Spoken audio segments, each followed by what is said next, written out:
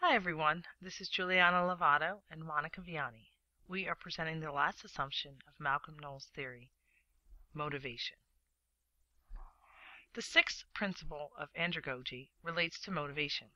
The assumption about adult learners in this principle is that while adults are responsive to some external motivators, such as better jobs, promotions, higher salaries, and benefits, the most potent motivators are internal pressures, such as the desire for increased job satisfaction, recognition, self-esteem, education, quality of life, and career growth. The first slide is ours.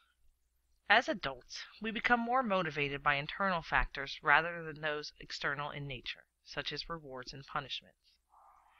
To increase intrinsic motivation is to challenge the learner by offering goals that have a personal meaning. Another way is to elicit a person's curiosity, either sensory or cognitive. Also believed to increase internal motivation is when the learner understands themselves to be in control of the learning environment and the subject matter. A fourth factor identified is when a person gains satisfaction from helping others. Lastly, recognition of their efforts may lead to an increase in intrinsic motivation in adult learners. The second slide was created by Christina Birchler. She emphasizes that adult learners require motivation to learn, and she also addresses 6 important factors that serve as sources of motivation. Those factors are social relationships, external expectations, social welfare, personal advancement, escape stimulation, and cognitive interests. Adults may face many restrictions on their learning processes. Even with the absence of all other attributes, motivation is still present.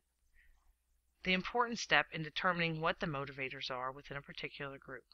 Promotions and salary increases are high on the list, but so are job satisfaction and self-esteem. The third slide is constructed by Jared, Kelly, and Lauren and defines that adult motivation to learn is internal. They compare the motivation attribute with the yoga class, when one must focus on their inner self, their breathing, and their own strength and confidence. Motivation of the adult learner is just the same. For them, although external forces play some part, motivation must come from oneself in order to be efficient. The fourth slide was created by Juan. The map portrays a man who literally has his back to the wall and is thinking about reasons to learn or train to become better at his job. In doing so, the man comes up with internal motivational factors such as boosted self-esteem by knowing what he is doing and having a better understanding of his work.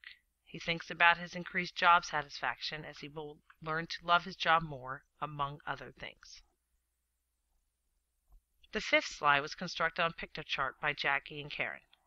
Motivation talks about how important it is for the adult learner to be motivated. Many adult learners are forced to continue their education in regards to whether they need to enhance their skills, keep their jobs, get a job, or continue their career goals. According to this slide, we need to motivate adults to learn by offering reason for every learning activity. They also provide a link to 17 tips on how to motivate the e-learner.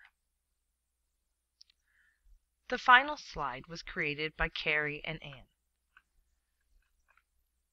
In many, if not most cases, adult learning is voluntary. Thus, they tend to be internally motivated as learners. Fiddition lists increased job satisfaction, self-esteem, and quality of life as possible internal motivators for adult learning. The most compelling motivation to learn for adults comes from within and not from outside.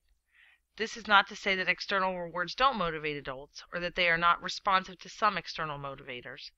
But, according to Howd, the most potent motivators are internal pressures, the desire for increased job satisfaction, self-esteem, quality of life, and the like. Moreover, self-determination theory states that humans have a basic need to grow, and the basic components of this need, the need for autonomy, relatedness, and competence, are intrinsic.